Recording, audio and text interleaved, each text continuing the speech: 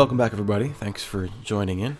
If you have your notes in front of you, I'm going to be taking you through your Chapter 25 notes, which is on properties of stars and all the different ways we categorize stars and compare them to each other. So when comparing distances in stars, stars are tremendously far apart. And in fact, the usual units that we use to measure distance just aren't going to be enough.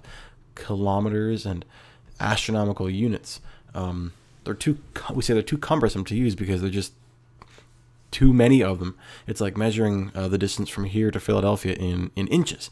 It's a ridiculously large number. You could do it, but you need a better unit. By the way, you know what a kilometer is. An astronomical unit, I'll write it over here, 1 AU, we say, is a distance from the sun from the sun to the earth. From sun to earth. Okay, and that's about 150 million kilometers. So we can use that chunk of space, we call that an astronomical unit, but even that, if we measure the distance between stars with an AU, it still is going to be a very, very big number. So we need an even bigger distance, and that distance is light year. A light year. Now, it sounds like an amount of time, but it's actually a measure of distance. It is the distance that light travels in 1 year. Now, light travels very fast, as you know. It travels at 300,000 kilometers per second. All right, we call that, by the way, in physics, we call that c. You know, Einstein's famous equation, E equals mc squared. Well, that c actually stands for the speed of light. So c is 300,000 kilometers per second. So very, very fast.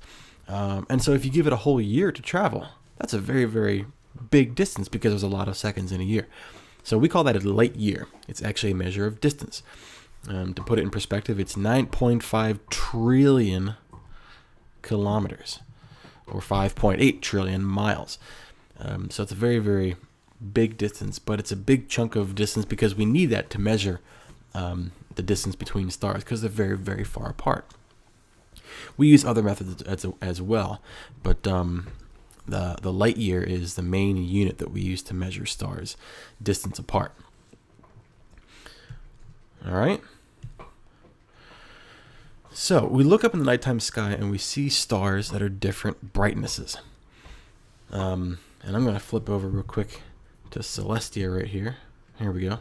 There we go. There's Celestia. We have a whole bunch of stars. One big star you should recognize. That one right there is our sun, of course. And sorry, try to ignore that text up there that just got left on the screen.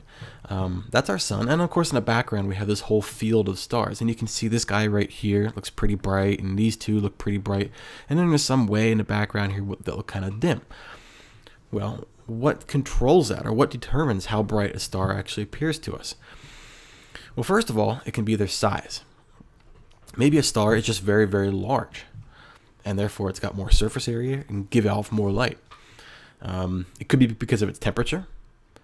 And it's logical to think that the hotter a star is, the brighter it will be. That certainly makes sense. Like your kitchen stove, if you see those electric coils glowing, they're glowing bright. It must mean they're hot, right? So that makes sense with stars, but also their distance as well. And this is kind of a tricky thing. Distance can determine how bright we see a star to be. Maybe it's really bright. Maybe it's not very bright, but maybe it's just very bright and far away, so it looks less bright. So distance plays a factor in there as well. So this brings us to the idea of the magnitude of a star. That is the magnitude of a star's brightness, or the amount of light, you might say, that it gives off. And there's two different ways to measure a star's magnitude. The first of which is called the apparent magnitude. Now, apparent, I'm going to write that over here, means seems like. Oops, seems, I'll say seems to be.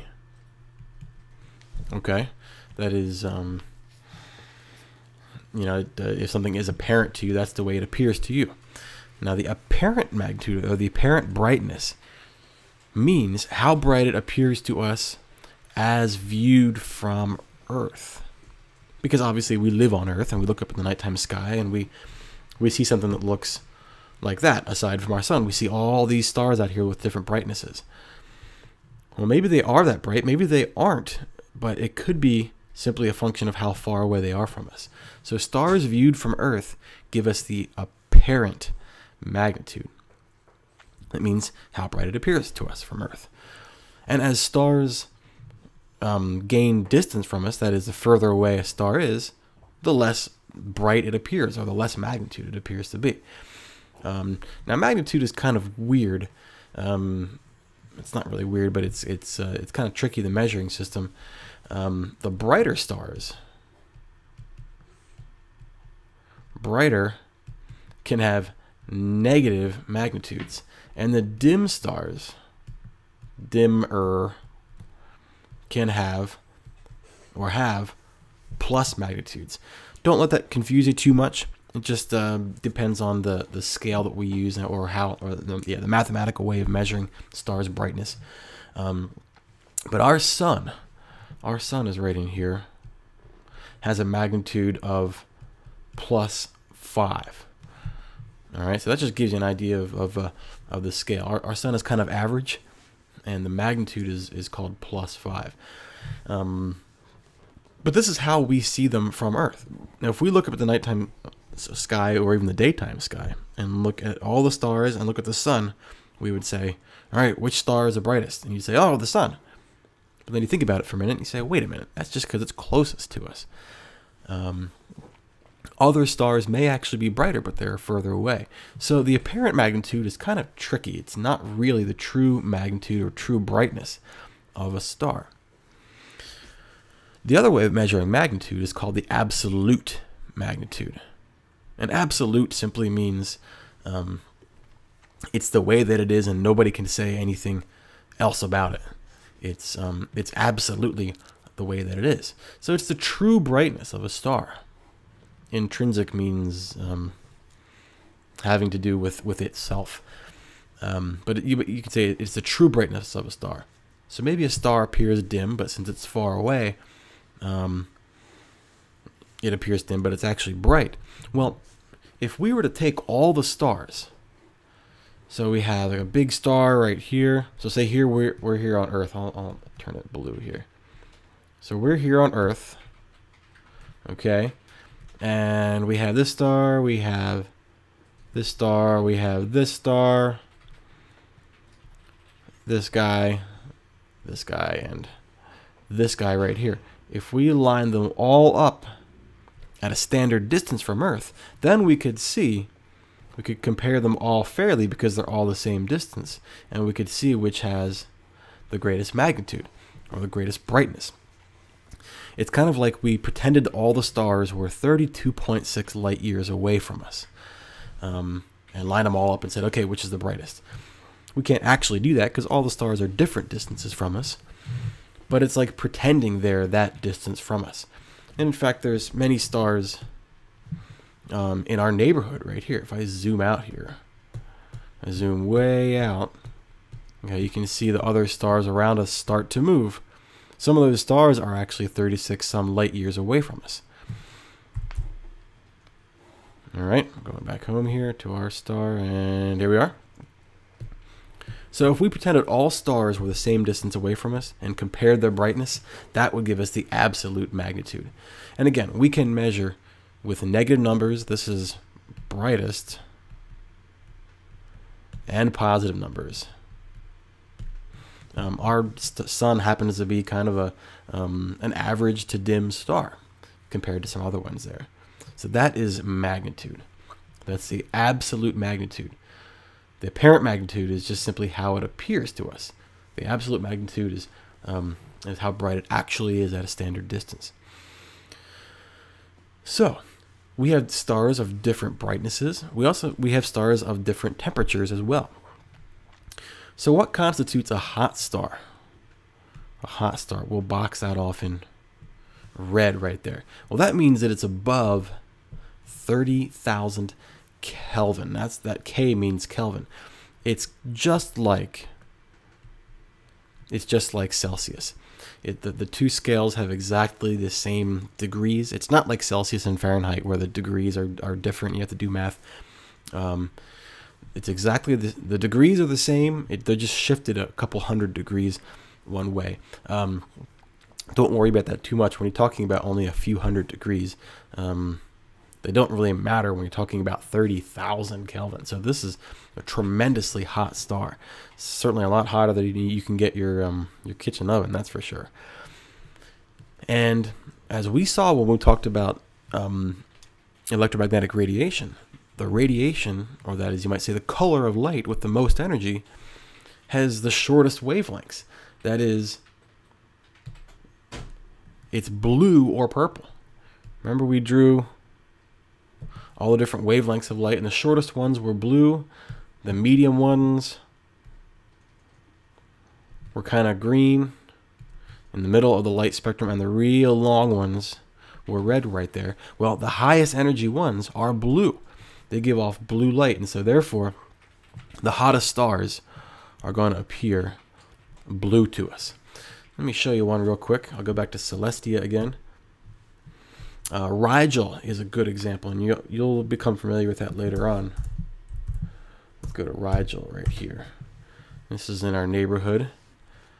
This star is very hot, and if we were to see it at a standard distance, it would actually appear blue, kind of like it appears right there. All right, compare that to our sun, which looks kind of yellowish. So different colors indicate different temperatures. The hottest stars are blue. The coolest stars, believe it or not, and in fact, you know, I'm going to erase this here because that's not accurate. I should box that off with blue because that actually is the hottest color. The cool stars are actually going to be red. Now, we tend to equate the color red with hot things, but when you're looking at the light that stars give off, red is actually the coolest color because we can see right here. Red has the longest wavelength. It has the least amount of energy. So stars with less than 3,000 Kelvin, that's kind of like saying 3,000 degrees Celsius. That's still very hot. But I think in some conditions we've actually made fire suits where you can survive a couple thousand degrees Celsius. So that's not uncommon to have this kind of heat in some places on Earth. But some stars are actually that temperature. So we have longer wavelength light, we've got lower energy right here coming out of that, which means the star is less hot. And so therefore it appears red. I'll circle that right there. It appears red. Now a great example of a red star is one I think I might have mentioned to you. Oops. No, that's our sun. Whoa, we're inside the sun now. Okay. Let's back out here a little bit. Betel. There we go. This is Betelgeuse. And if you see this in the nighttime sky, it actually appears kind of reddish pink, sort of. It looks this color. Now, it's not red like fire engine red, but you get the idea. It's reddish. It's a special kind of star we call a red supergiant. And if you look at this in the nighttime sky, you'll actually see it'll have this color. But it's also one of the coolest stars out there. It's only in a couple thousand degrees Celsius, couple thousand degrees Kelvin.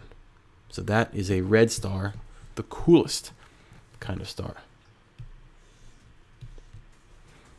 Well, right in the middle of, you might say, the color spectrum is green and yellow. Red is on one end, blue is on the other end, and so yellow is right in the middle. Stars like our sun are kind of average hotness, average brightness. By the way, you're hearing my dog coughing in the background. Will you guys stop, please? Thank you.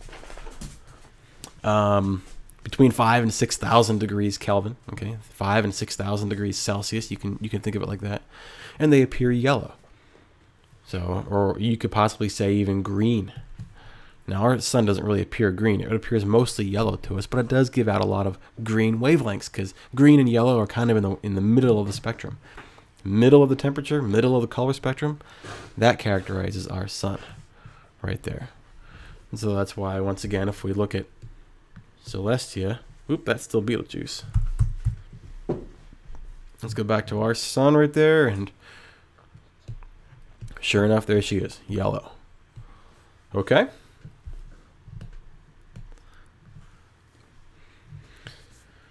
So that's the 3 different temperatures of stars.